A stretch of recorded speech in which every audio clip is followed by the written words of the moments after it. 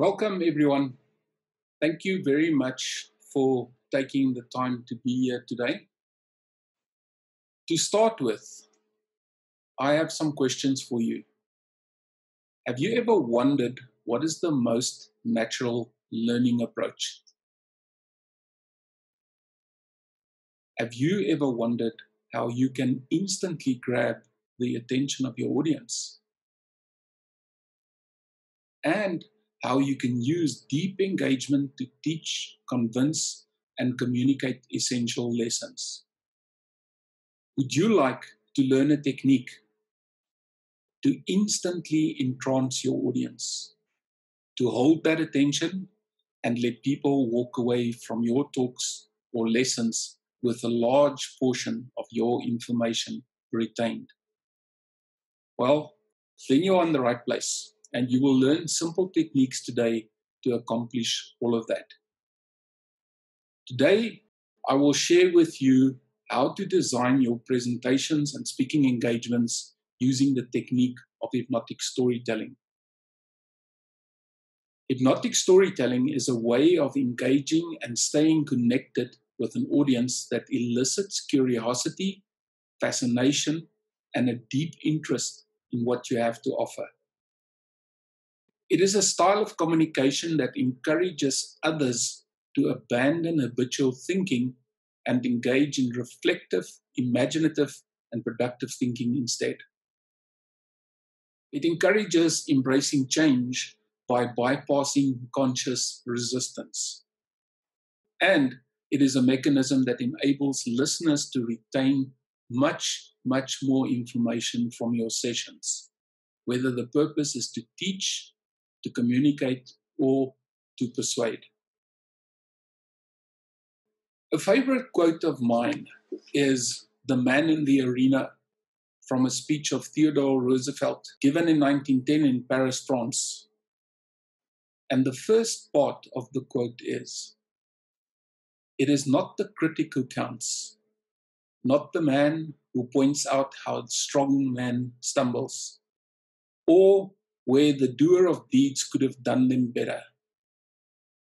The credit belongs to the man who's actually in the arena, whose face is marred by dust and sweat and blood, who strives valiantly, who errs, who comes short again and again, because there is no effort without error and shortcoming." This is a very powerful quote, which reminds me of a story I read once on self-belief and persistence. And the story goes as follows. There was a great Japanese warrior who was about to attack the enemy in defense of his village. He had a small army, which was about 1/10 of what he needed to repel his enemy. He was confident that he would win, but his men were afraid and doubtful that they would prevail. On the way, he stopped at a shrine and he told his men, "After I visit this shrine, I will toss a coin. If it is heads, we will win. If it is tails, we will lose. Destiny holds us in her hand." He entered the shrine and offered a silent prayer. He came out, tossed a coin. It came up heads. His soldiers were then so eager to fight that they won their battle easily. This reminds me of another story, which the late Dr. Milton Erickson, the famed psychiatrist, used to love to tell. He was returning from high school one day when a bridled horse ran past him. The horse, who did not look familiar, was sweating profusely. Sensing the horse was lost, Erickson and some other bystanders cornered the horse, and then rather bravely he hopped on the horse's back and dug his heels in to get the horse going. Erickson knew that the horse would go in the right direction, even though he didn't know which direction that was. And the horse first headed for the highway, but then started to lose his way when he began heading for a field. And each time the horse would do this, Erickson would simply pull his head around and aiming towards the road. And this went on for about 4 miles or so until finally the horse turned into a local farmyard. The farmer instantly recognized the horse and he asked Ericsson where he'd found him. And Ericsson replied, "At our farm down the road." And this is an excellent story that tells us that even if others do not know where we are going, we should. And sometimes we need someone to help us to keep our eyes on what we want to accomplish, just to be reminded where we should end up. And other times, we find the way ourselves. I recently read an article about the top 5 tips for self-improvement and learning. And according to the author, they were: quality number 5, be creative. Creativity is something we all have, but sometimes we lose it when we don't practice it regularly. Quality number 4, follow your passion. Passion is what motivates us. If you focus on what motivates you, you have the energy to pursue what matters. Quality number 3, learn from failure. Everyone has stories of failure, whether we like to admit it or not.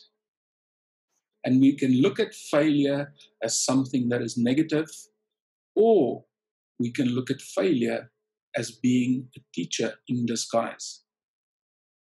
When you tell your stories of failure to yourself or to those whom you trust, you will learn from it. These stories are important for us to grow. I have often said, show me the person who has never failed, and I will show you a person who has never learned something new. Our ancestors, both ancient and recent, knew the power of using story. They used stories to entertain, to educate, and to instill moral values. Grandparents, elders, and parents were always ready to tell little stories to young children as a way to draw their attention and engage with them. And, if they were lucky, make them fall asleep. Deeply grounded within folk and fairy tales are the golden threads that teach culture, meaning, and lessons. And as children grow up, those stories change to teach new models of behavior, moral values, and history. And finally, when those children become adults themselves and they have their children, the cycle repeats. Until we started writing down history, storytelling was the library we shared from our memory. Stories allow us to explore the world through our imaginations and to create the meaning we want, or the meaning we want to offer the world. Stories are powerful because of the way the audience interprets it. Stories communicate possibility. It creates new perspectives. It brings imaginative connections. And it engages our creativity and it illustrates points of learning. As a vehicle for persuasion, neuroscientists agree that our stories are the single best vehicle we have to transfer our ideas to one another. Stories trigger a release of neurochemicals that force us to pay attention to speakers. It leads us to empathize with them, understand them, and get excited about their ideas. Human beings do not only crave stories, but we also need to hear them. Neuroscientists found that when someone tells a story, the language processing parts in our brain is activated, as well as any other area in our brain that we would use when experiencing the events of the story. For example, if someone tells us about how delicious certain foods are, our sensory cortex lights up. If it is about motion, our motor cortex gets activated. A story can put your whole brain to work. And the interesting thing is that the brains of the person telling a story and those who are listening to it can synchronize. According to the neuroscientist Yuri Hasson from Princeton, talking about an experiment they executed using brain scans on a storyteller and her audience during a story session. And he said, when the woman spoke English, the volunteers understood her story and their brains synchronized. When she had activity in her insular and emotional brain region, the listeners did too. When her frontal cortex lit up, so did theirs. By simply telling a story, the woman could plant ideas, thoughts, and emotions into the listeners' brains. A story, if broken down into its simplest form, is a connection of cause and effect. And that is exactly how we think. We think in narratives all day long, whether we think about work or our family at home. We make up short stories in our heads for every action and conversation we have or anticipate to have. So when we listen to a story, we create a parallel narrative in our minds to develop meaning that we can understand and embrace in our model of the world. Hypnotic storytelling understands the evolutionary need to relate to the world with narrative, and it utilizes techniques to facilitate the neuro effect of story. At its heart, hypnotic storytelling is a way of telling stories that invites attention and curiosity, while at the same time it focuses and frames outcomes. It invokes the inner unconscious world and it creates a shared immersive experience that takes us to feelings and emotions. Hypnotic storytelling reaches out to the full awareness and it seeks to seed the unconscious mind with feelings, emotions, and information while keeping our conscious mind engaged. So let's start by discussing the conscious and the unconscious mind. When I talk about the unconscious mind, I am talking about the other than conscious mind which exists outside our immediate rational consciousness. And I'm specifically not using the term in a psychological context. A popular metaphor of the conscious and unconscious mind is that of the iceberg, where the conscious mind is the little that we see above the water, and the unconscious mind is the vast unknown that lies beneath the surface. The conscious mind includes everything that we are aware of in this moment. It is what we see, what we rationalize, and what we process in terms of what is going on now. It is sequential, it's linear, it's intellectual, it seeks analytical and cognitive outcomes from a limited set of information outputs, and it presumes that we can understand problems, and by solving those problems, we can eliminate it. Then we get to the unconscious mind. The unconscious mind is a reservoir of all of our experiences, thoughts, urges, and memories. It multitasks, it's intuitive, it connects experiences, connects thoughts, it connects our feelings and our ideas. It transcends time and space and has unlimited focus. And it continuously perceives what is happening around us, and it translates feelings and emotions. Our unconscious mind understands everything from a literal basis and will evaluate everything of our experience and what we know to be true. Let's look at the hypnotic cycle. What I have here is just a representation of what a hypnotist or a hypnotherapist would do when they are working with one of their clients. And it is essential to understand that hypnosis and trance do not create a loss of self-control. Trance is a very natural state that we all experience many times a day.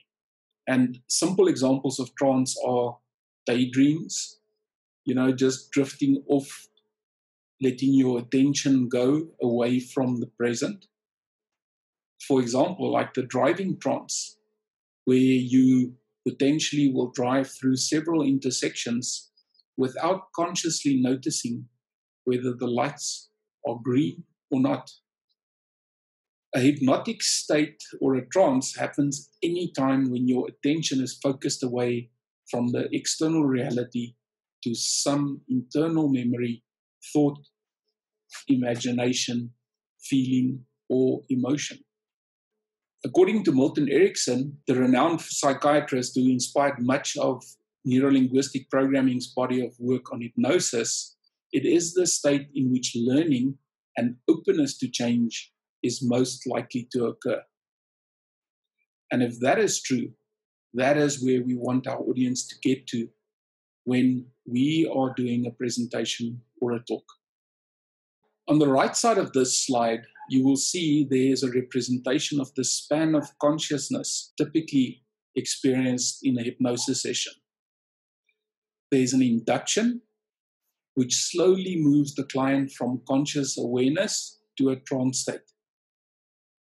In the induction, a skilled hypnotist will use trance deepening techniques to gradually strengthen the trance state with little fluctuations to lift the trance state and then deepen it again.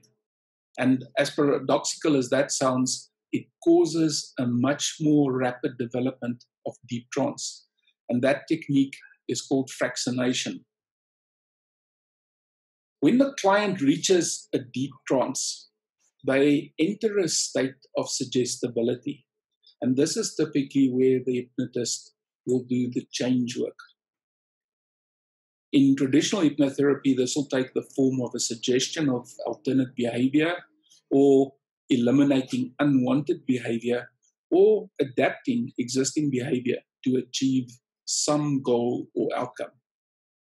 It may also be suggestion through positive affirmation. Please note that the suggestible state does not mean that a client will do things against their will or against their nature. Once the change work is complete, the hypnotist will gradually then bring the client out of the trance state. This deep trance state is not a permanent one. And should a hypnotist choose not to bring a client out of hypnosis, it will happen naturally. The other indicator that we are interested in trance is the frequency of the brainwaves, and that is measurable by EEG. And depending on the frequency of the brainwaves, we can tell whether a client will be in trance or not. I'm just going to explain these from the top down. Beta brainwaves typically indicates a state in which we are alert and we are capable of active thinking. And that corresponds to a brainwave frequency of around 12 to 27 hertz. In this state, we are capable of active conversation, making decisions, solving problems, focusing on tasks, and learning new concepts. Then we go a little deeper to alpha brainwaves. Alpha brainwaves indicates a state where we are physically and mentally relaxed. The brainwave frequency at which this occurs is between 8 and 12 hertz. Alpha brainwaves are some of the most easily observed, and they were actually the first brainwaves to be discovered. And they become detectable when the eyes close and the mind relaxes. And they most often occur during activities such as active relaxation techniques like yoga, just before you fall asleep, or when you are in a state of being creative and artistic. Then we go down to theta brainwaves, and this is a state where we are deeply relaxed. And here we're looking at a frequency band of between 3 and 8 hertz. In this state, we are capable of creativity, insights, dreams, and reduced or altered consciousness. Theta brainwaves typically indicate very deep relaxation, and it occurs more frequently in highly experienced meditation practitioners or in states of hypnosis. Research has also shown a positive association of theta waves with increased memory, creativity, and psychological well-being. Most frequently, theta brainwaves are detectable when we are dreaming in our sleep, but they also appear during deep meditation or daydreaming.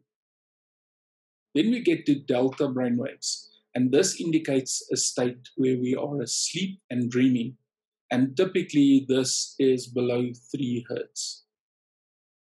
These are the slowest of all brainwaves, and they are strongest when we enjoy restorative sleep in a dreamless state. Now, delta brainwaves occur at a state that stimulates healing and rejuvenation, which is also why it's crucial to get enough sleep each night. Another brainwave frequency that I've not indicated here is gamma brainwaves. Gamma brainwaves indicate a state of heightened perception, and the frequency at which this occurs is above 27 hertz. It indicates a peak mental state where there's simultaneous processing of information from different parts of the brain. Gamma brainwaves are unusual, and its observation often occurs in long-term meditators like Buddhist monks. In hypnotic storytelling, we aim to get clients to deep beta or shallow theta brainwave states, as this is the level at which acceptance and change work becomes comfortable with minimum conscious resistance. Now, in hypnosis, a hypnotherapist will induce relaxation through deepening techniques. In hypnotic storytelling, we create an altered state of consciousness and states of daydreaming through the quality of the stories that we use.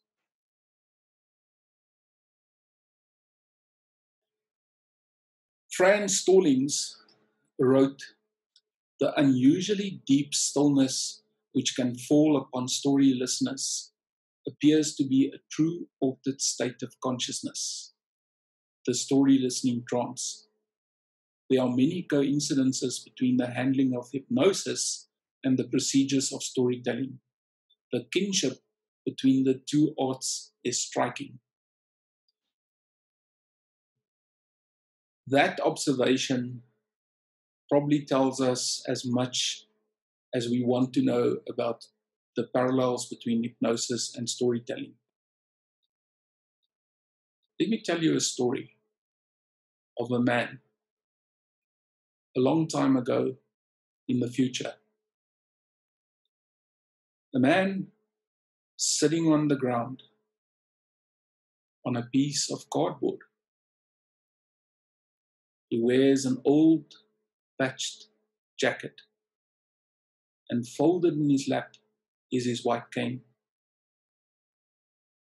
In front of him, next to a small tin cup, there's a sign saying, "Please help." It is so faded as to be almost impossible to read. And people walk past him, almost as if he is not there. And you can see the resignation on his face and the feelings of helplessness etched there. And you know how it feels when no one is interested and helping you, or how it feels to see someone in need, but you are not in a position to help them. And then suddenly he hears one set of footsteps clicking rapidly and determined on the concrete of the sidewalk, coming towards him. And the young woman suddenly kneels, takes his sign, turns it over, and writes something on the back, and then repositions it in front of him, and then walks away as quickly as she approached. And then he hears it, a coin dropping into his tin cup, and then another, and another. And the coins keep on coming. The joy, the surprise he feels is immense. And gratitude. And you can remember how it feels to feel joy and gratitude. Can you not? Sometimes it's difficult to imagine how it feels to have lots of nothing and a genuine lack of everything you need, not least of which is the acknowledgement of others. We all know how it feels to be the new kid, the one who knows no one, the rejected one, whether it's by a friend or a loved one. And getting back to the old man later that afternoon, he hears the familiar sound of rapid steps, similar to that of the young woman who knelt by him earlier. Reaching out, he stops her and he asks, "Did you write on my sign?" "Yes," she said. "What did you write?" he says. "Something simple," she says. "I wrote, 'It's a beautiful day, and I cannot see it.'"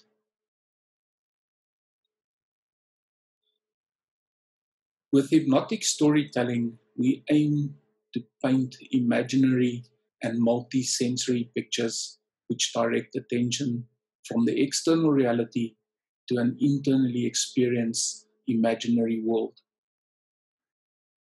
And to create a trance, we often use many different storytelling tools, like ambiguous language, the use of altered vocal tones, while at the same time embedding suggestion and metaphors.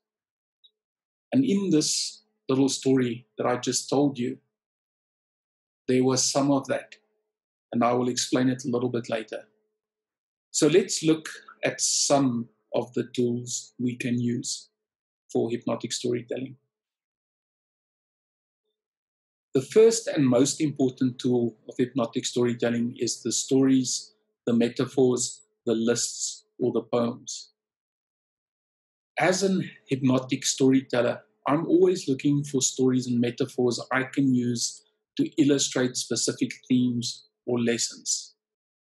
Poems work very well, as they are vague by design and written as metaphors designed to elicit feelings, emotions, and reflection. Lists are very useful, although they may cause transitions that are too obvious in the opening up of loops. When I talk about lists, it is like when I spoke earlier of the top 5, and you are surely familiar with lists like the top 10 or the best 3. Then the next question is, what do I mean with loops? And I'll tell you a little anecdote about that. In 1927, the Lithuanian psychologist Bluma Zygarnik observed the effect of interruption on memory processing. While studying at the University of Berlin, her professor, Kurt Lewin, had noted how many waiters in a cafe seemed to remember incomplete tabs more efficiently than those that had been paid for and were complete. And this observation appeared to suggest that the mere completion of a task can lead it to being forgotten, while incomplete tasks, like serving a guest at the table who had not yet finished their meal, helped to ensure that the waiter remembered their order. Zygarnik decided to test this hypothesis in an experimental setting, and she asked participants to complete a series of separate tasks, such as solving a puzzle or assembling a flat pack box. And around halfway through some of the tasks, participants were interrupted by the experiment supervisor, while for the remaining tasks, they were allowed time to complete them uninterrupted. Following this experiment, Zygarnik interviewed each participant, asking them to recall details of each task that they had attempted. And her initial findings revealed that participants were able to recall details of interrupted tasks around 90% better than those that they had been able to complete undisturbed. These results suggest that a desire to complete a task can cause it to be retained in a person's memory until it has been completed, and that the finality of its completion enables the process of forgetting it to take place. With hypnotic storytelling, we aim to stimulate the Zygarnik effect, and we want to create curiosity and fixate attention on everything that follows until we close a loop. So how do we do this? And we simply do this by starting to tell the story. And that opens a loop. We don't complete the story. Around halfway through the story, or at some appropriate point, we will then switch to something else. So we interrupt the story, we transition, and we might open another story, thereby opening another loop. From hypnotic inductions, we know that each subsequent induction takes the client deeper into trance. With hypnotic storytelling, we will open as many loops as is necessary to take the audience into a deep story trance. And then we insert the learning, the suggestions, or the persuasion we want the audience to be aware of. And once that is done, we start closing the loops in reverse order. So the last loop that we opened will be closed first, and then the next to last, until we close all of the loops all the way to the closing of the first loop, or not. Sometimes we might choose to leave a loop open, which on an unconscious level creates the desire in the audience to go and close that loop for themselves beyond the session.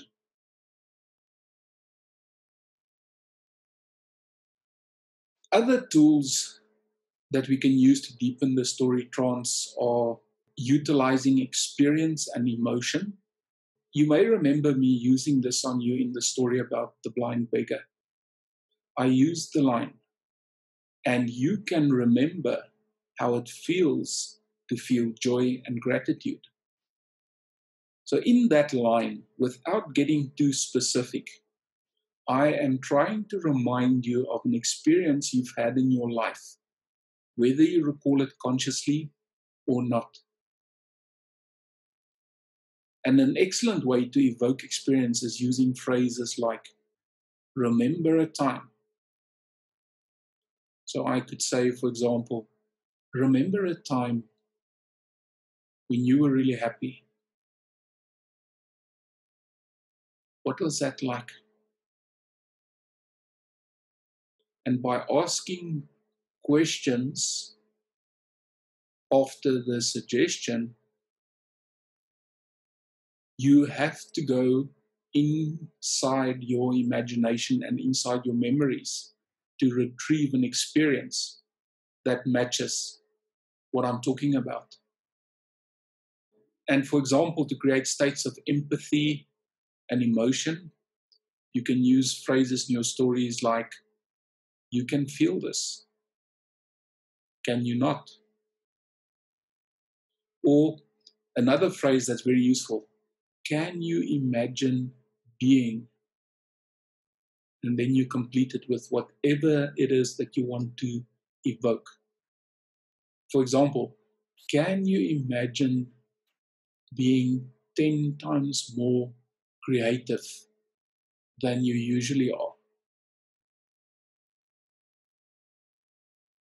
And that question, on the one hand, is specific enough to issue you with a great suggestion, but it's also vague enough not to be prescriptive. So, for example, I'm not saying when were you creative. I'm just suggesting that you can be 10 times as creative. Another characteristic of hypnotic stories that helps deepen the story trance is when you bring in vivid descriptions of the senses. By describing the senses, the listener engages with how they experience their senses. And then just one more tool, suggestion. Suggestion is when you give instructions to the listener and they consciously or unconsciously follow it.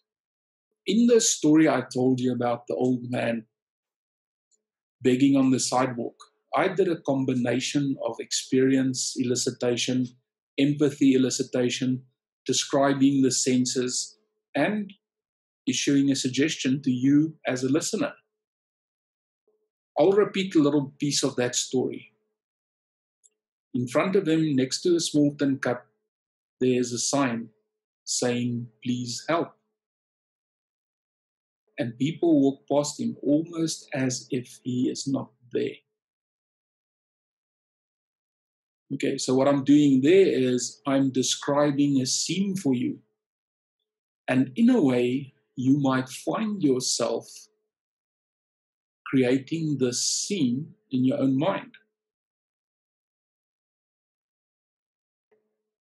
Without having to answer me directly, what did this old man look like? I talked about his jacket being patched. What color did you envisage that jacket to be? I was talking about the sign that says, "Please help." In what color was the words written on the cardboard? So let me step the story on, and I'm continuing the story. You can see the resignation on his face and the feelings of helplessness etched there. So I'm describing what it is that you are seeing. And in a way, you will create for yourself what this expression looks like on his face and how these feelings of helplessness manifest itself on this face in front of you. And then we go further into the story, and you know how it feels when no one is interested in helping you. So there's two things that I elicit there. The first thing is the emotion of how it feels, but also the empathy, because I'm saying it's you that knows how it feels when no one is interested in helping you. And then continuing the story, or how it feels to see someone in need, but you are not in a position to help them. So there's a combination of the senses and empathy. And then we go further, and he hears one set of footsteps clicking rapidly and determined on the concrete of the sidewalk. So there I'm leaning on the auditory sense. Because how does it sound when someone's walking quickly on concrete, clicking rapidly? And then I'm going to jump forward in the story, and the coins keep on coming. The joy, the surprise he feels is immense. And gratitude. And you can remember how it feels to feel joy and gratitude. So there I've done 3 things in that sentence. And you can remember, suggestion, how it feels, senses, to feel joy and gratitude, emotion. And then we get to the end of the story. And the end of the story says, it's a beautiful day and I cannot see it. And until I got to that part of the story, you may have suspected about what it was that this woman wrote on this piece of cardboard. And this specific sentence, it's a beautiful day and I cannot see it. For some of you, that might have been unexpected. And that is something we call a pattern interruption. And a pattern interrupt is meant to disrupt habitual thinking, and it's meant to ask the listener to think about the story in a new or a different way. Good, so that's just some of the tools that we utilize when we do hypnotic storytelling. And there are many more. I can spend a couple of hours on other tools like language patterns, like language ambiguity. I will reserve that for another time. Instead, what I want to do is to move on and let's talk briefly about how you would design a session with hypnotic storytelling. What I'll do here is I will also introduce a tool that some of you might already be very familiar with. So the first question that you always want to ask when you start designing a hypnotic storytelling session is the following. What is the one outcome of your session? And notice that I'm saying here, what is the one outcome? Not the 2 or 3 or 5 points that you want to get across, but what is the one thing that your audience must walk away with at the end of this session? And then we can look at what are the 3 or 4 points that support that outcome. And what we will do is we will look at those 3 or 4 supporting points and we will understand what are the themes they represent. And this becomes very important when we start looking at what are the kinds of stories or poems or metaphors that we want to bring into the session. Every story, poem, or metaphor that you use in your session should ideally support one of the themes in your session. The tool I want to also introduce here is a tool called Format. And Format is just a very simple tool that allows you to answer 4 simple questions. The tool is a little bit more complicated than I'm leading you to believe here, but in the way that we use it, it's a very simple approach. And the 4 questions that we want to answer is, why is this topic important? Most people sitting in a session that you're presenting or a talk that you are giving, for them, if they don't understand why this talk or session is important to them, they lose interest immediately. So you want to hook them with the answer to the why question. Why is this important?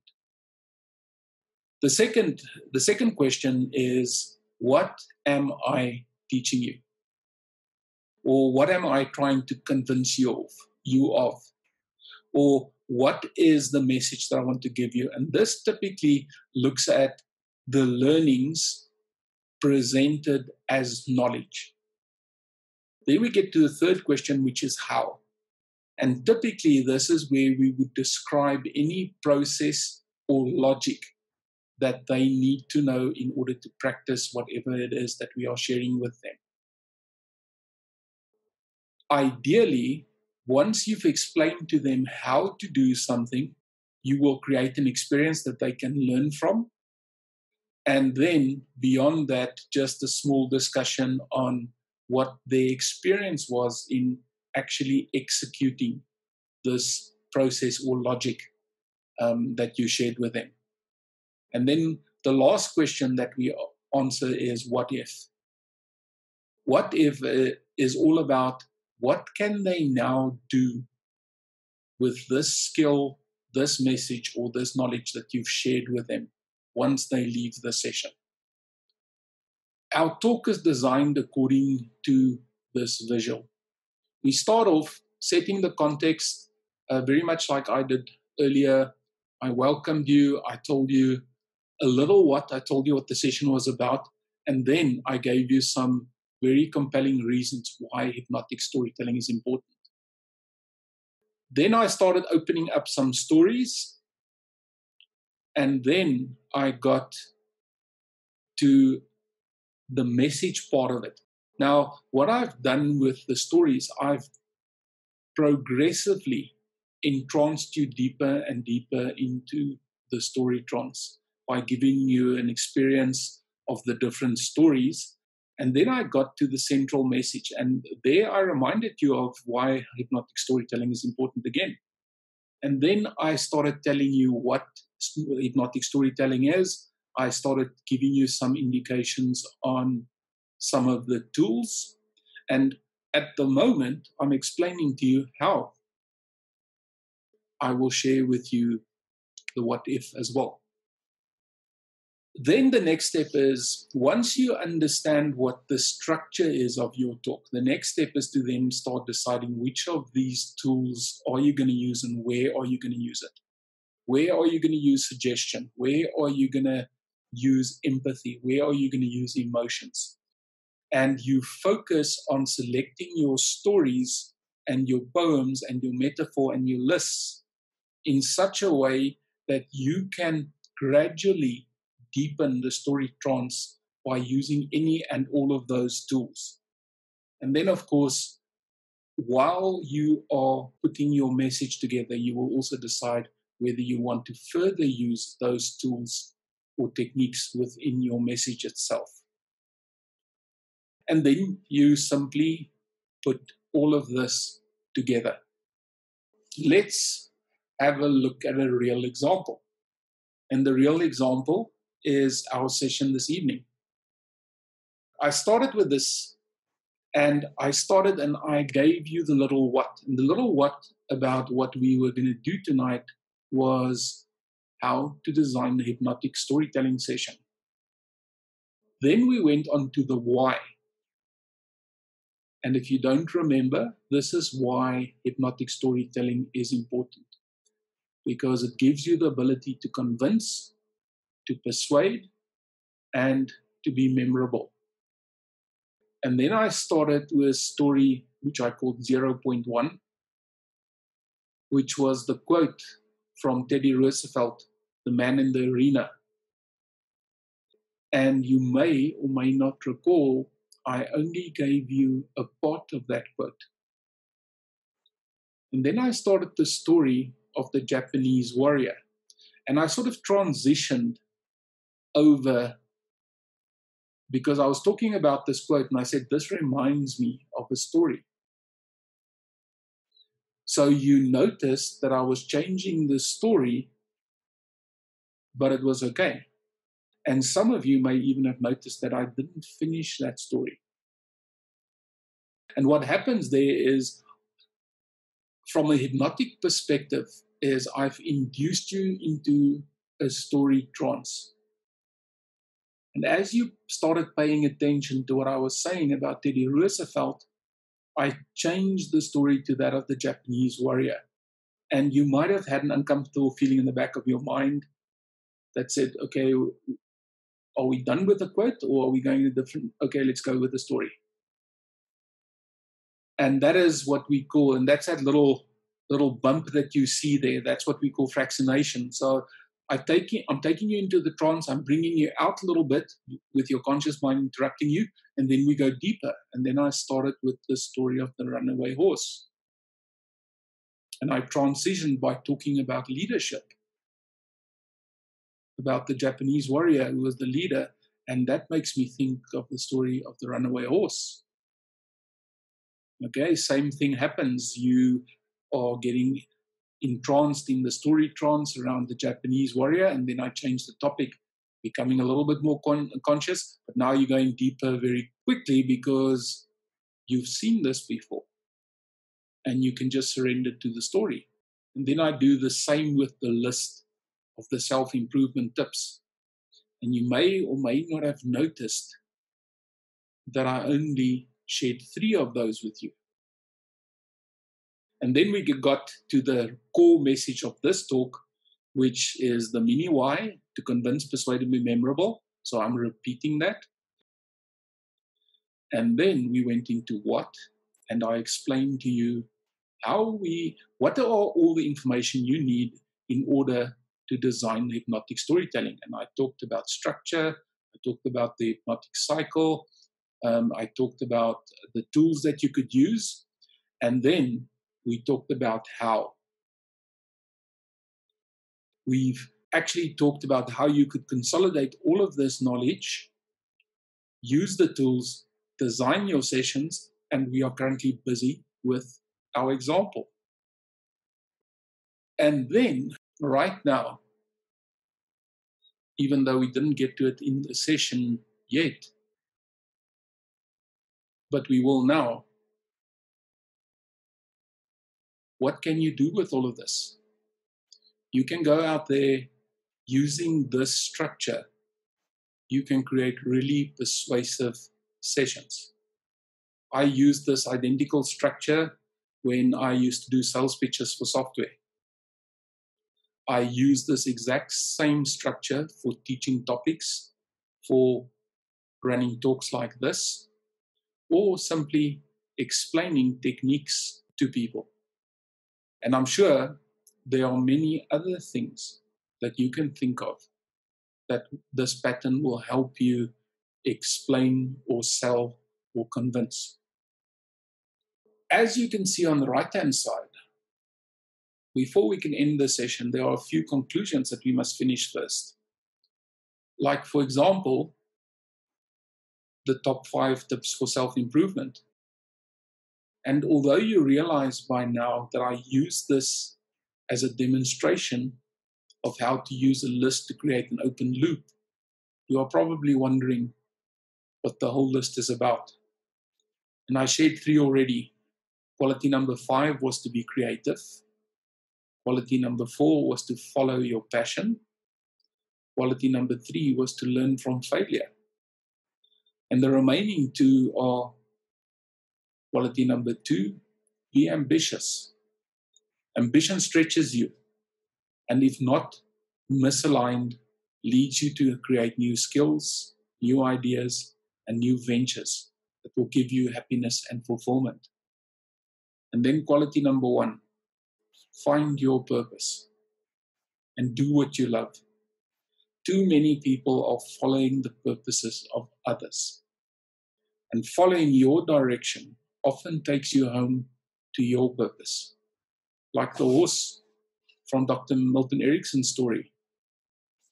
When Erickson told the farmer that he found him about 4 miles from the farm, the farmer, who was astonished, asked, "How did you know you should come here?"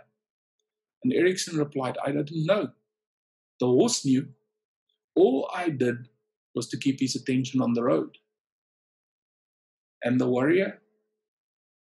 His soldiers won the battle decisively. And his attendant, after the battle, said to him, "No one can change the hand of destiny." And the attendant was worried that his master tempted fate and the spirits of their ancestors. "Indeed not," said the warrior, showing him a coin that was double-sided with heads facing either way. Hypnotic storytelling is an excellent tool for anyone who teaches, speaks, or convinces others as a part of their career. It allows the storyteller to share information and experiences in a framework that draws the listener in, extends awareness to the senses, and stretches the unconscious mind to engage patterns to learn and retain information efficiently. I would encourage all of you to explore this technique for yourself, practice it, and see what possibility it will open up for you. So thank you very much for showing up, and good luck with your personal growth and your leadership and any horses you may encounter.